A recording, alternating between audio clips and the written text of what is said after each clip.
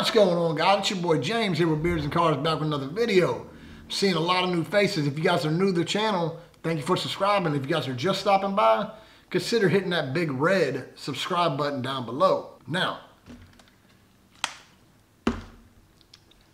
that being said, guys, I'm going to jump straight off into this topic today. Today is going to be whipped versus non-whipped beard butter. If you guys see me looking down, it's because I have some beard butter sitting right down here below us where you guys can't see it. But I'll pull it up in the video as I'm talking about it, okay? So, the differences between the two, this is a whipped, this is a non-whipped, and obviously the first thing you can see is the color. The color is totally different. One of them is more yellow, has beeswax in it, so it's got a little bit more hold to it. Okay? So, I'm gonna get straight off into this. Which one do I prefer more? Both of these butters are absolutely amazing, whether it's whipped, non-whipped. If you're not using the beard butter, I suggest you go get one. Use it at nighttime, use it during the day, whenever you want to use it.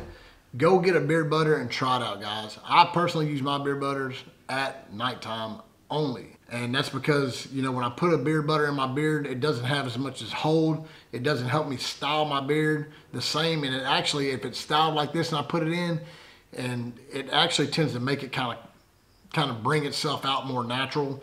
So I choose not to use it during the daytime. But for the nourishment reasons and just moisturizing, man, keeping your skin, all that stuff up to par, I use it at nighttime, and especially because I sleep with a lot of fans on. So I got one overhead, I got a couple blowing on me, and the beard is getting dried out in the middle of the night. So that's why I like to use the beard butters at nighttime, for this particular reason. Now the whipped butter, guys, here's the thing about the whipped butter.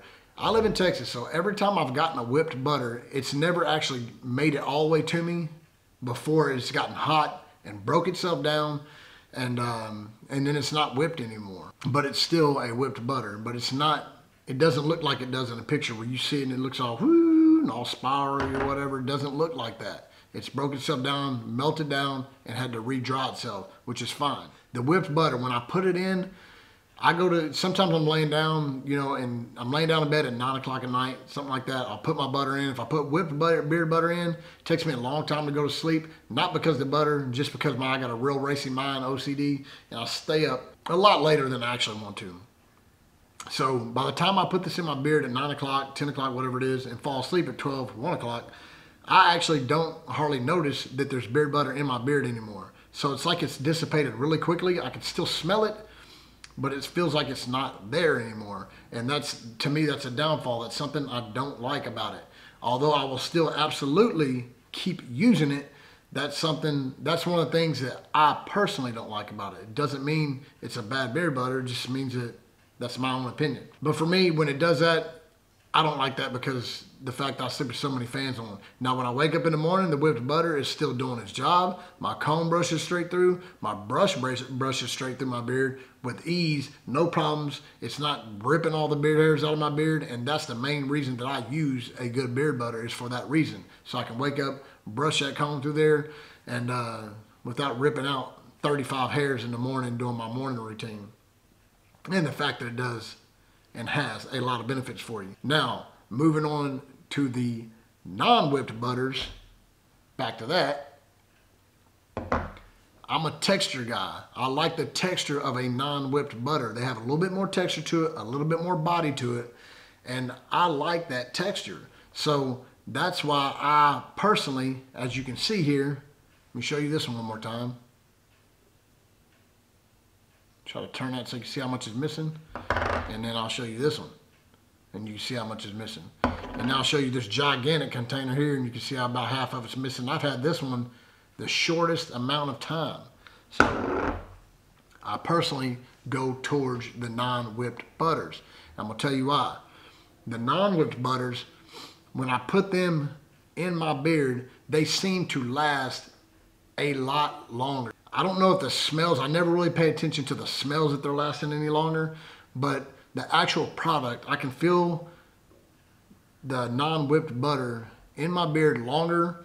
You can feel the heaviness of it. You can feel the you can just feel it. It holds your beard a little bit more, almost not like a beard balm, but it holds your beard a little bit more. And I like that personally, even though I'm going to sleep when I'm using this. I just like the fact that I can tell it's still in there doing something and doing its job to my beard while I'm sound asleep like I need. I want to show you guys this one right here. Corktown. This is about Detroit grooming. So, and the only reason I stopped talking about what I was talking about and showed you this is because if you guys have never used Corktown, and I'll put a link down below where you can get it, this is an absolute, I want to say, game changer. This is one of the best beard butters I've ever had, period, in my life, dude. So, and that's why it's empty like that. There's barely anything in there. Corktown, that's the scent you want to get. If you never got it, get Corktown, because it's the absolute best, in my opinion, out of all their smells. Get Corktown. Sounds weird when you read it. This is vanilla, tobacco, and cedarwood. Sounds weird, but it's absolutely amazing. So, I didn't even like tobacco. I didn't even think I liked tobacco. But let me keep moving on to what I was getting to. So, the non-whipped beard butters, while you're sleeping, what I've noticed is I can put this in 9, 10 o'clock at night, the same as the whipped beard butters. But I could wake up 4, 5, 6 o'clock in the morning, have to get up and piss. You know, getting old, that happens. So get up, use the bathroom, whatever it may be. Maybe I woke up early, go to work that day. Whatever the occasion may be, I can still feel that in my beard. I can feel the body of it, I can feel the weight of it, and I can actually feel it to the touch. It still feels smooth in my beard. It still feels super, super soft, as does the whipped butter. But there's a different type of feel. If you guys ever use the two different ones, you'll know what I'm talking about.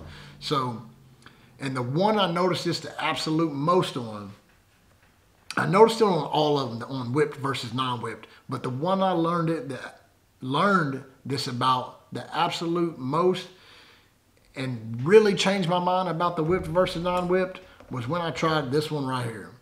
Okay, and you can see that there's a lot of that missing. This is a big tub. This is a, what is it? This is a 4 ounce. When I first used this beard butter, by the way, I'm going to go ahead and show you guys what it is. This is Live Bearded. Don't matter what scent you get. It's Live Bearded. It's just the product. When I first got this beard butter, the very, very first day, that night, the first thing I noticed about it was that it had body and texture to it. It almost has like a spongy feel to it, and it's almost like sticky. It sounds weird to say sticky, but it's almost what it feels like. If you guys own Live Bearded, then you know it's got a sticky feel to it. But going back to the whipped versus non-whipped, here's the main thing I noticed about this beard butter, okay? When I put this beard butter in my beard at 9, 10 o'clock at night, whatever time it may have been that night, and I wake up the next morning, I can still feel that beard butter in my beard. I can tell that it's did its job all night long. My beard doesn't feel dry from all the fans I have just blowing on me in the middle of the night trying to keep me cool. My beard doesn't feel dry. The comb glides through it amazingly smooth, as it would. Who was texting me? Who was texting me? Well, I'm doing a video. How rude. But anyways, it does its job just the same as a non-whipped butter, which will still glide your comb and brush through it easily in the morning, but you can still feel this product in your beard.